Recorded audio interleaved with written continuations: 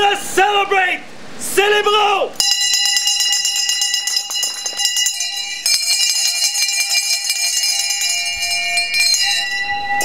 Oh, yes!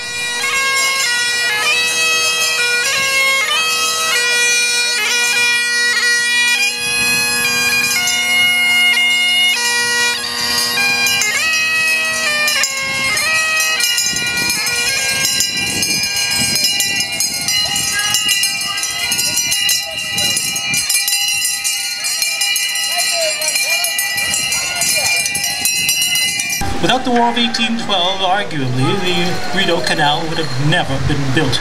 It was built to protect British North America from the scourge of Yankee republicanism. And yes, it did take us actually less than 6 years, 5 seasons to build the canal. And it was quite a feat. Over 5,000 men, and they were mostly men, built the canal. It stretches from Bytown, of course, to Kingston on Lake Ontario. Many of those men and their families did not fare too well. They died.